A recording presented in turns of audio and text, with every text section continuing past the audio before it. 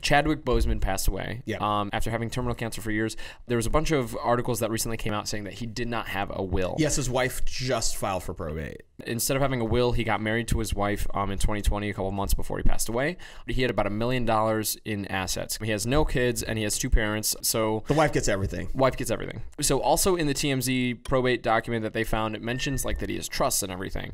I didn't understand what that means. Does his wife most likely inherit these trusts? And like, did he set up the trust most likely because he knew he had cancer? Or do you think that it was the trust was set up because Disney paid him in a trust? Is that ever a thing that happens? So my reading of it, it sounded like, it didn't sound like she said that there's a trust, but it sounded like TMZ was postulating, because I guess the thought is there's no way that his total net worth was only around $1 million. Gotcha. There's just no way. Gotcha. So there has to be something else out there, and we're just not sure what it is. So he very well could have gone out and established a trust on his own. He could have done lots of... And that might make sense, because a lot of... So as an actor, you know, you're getting your royalty payments, you're getting, you know, a percentage of everything that involves your image.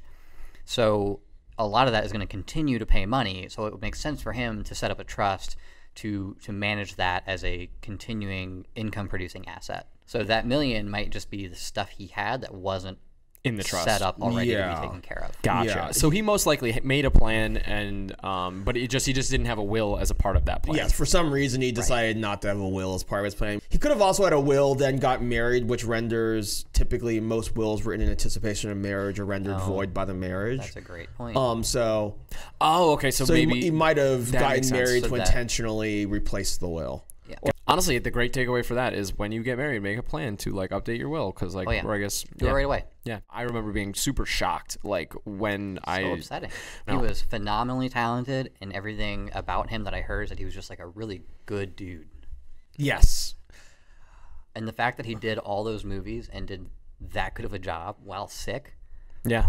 Could you imagine? can't Oh my believe it. goodness. No, I can't do work when I have like a cold. Yeah, Yeah. yeah. I was like, if I had a terminal illness, I would be so whiny. I mean, I was looking at his like IMDb, and like he was in a ton of stuff, but like really, I mean, his big breakout was Black Panther. Yeah. And like Oh, yeah. it was, I don't know, to think about it in that context, right? Where it's like, great, like he auditioned, got that role like after his diagnosis, Yeah. right? Like that is a crazy like I almost wonder if there was a part of him that didn't want that to detract from the character. Oh, yeah, 'Cause sure. I think he realized like what an important yeah. character like Black Panther was for everybody, especially for people of color. Oh yeah. I'm sure if he had said he had cancer, that's all people would say about him whenever he did that thing. It's like, oh look, he was Black Panther with cancer. yeah. Right. And in the meantime, we got these like massive movies where like Black Panther was just like a total badass. Right. Yeah. And then later on, we're like, oh wait, what? Yeah.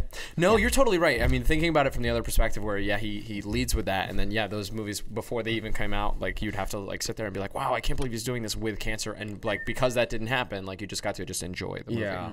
Guys, thanks so much for watching this episode of Let's Talk About Death and Taxes. If you enjoyed this, definitely let us know in the comments. Guys, our law firm is focused on setting people up and helping them out with legacy preservation, anything involving last wills, trusts, and estate planning. We also created a PDF, and that's linked in the comments below, and James is going to tell you about it.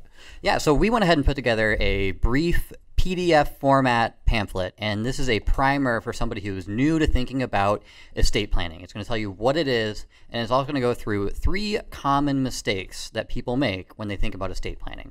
And it's going to be titled something like that. So go ahead and check it out. It's pretty accessible, and read it over. If you have any questions or if it makes you think about anything, give us a call. See if we can help you out. Yeah, you can also work with us straight away if you give us a call at 404-939-7562 or send us an email at info@modernestateplanning.com. Guys, if you could share this video on your timeline, that seriously helps us out. Guys, have a great day. Thanks so much for watching.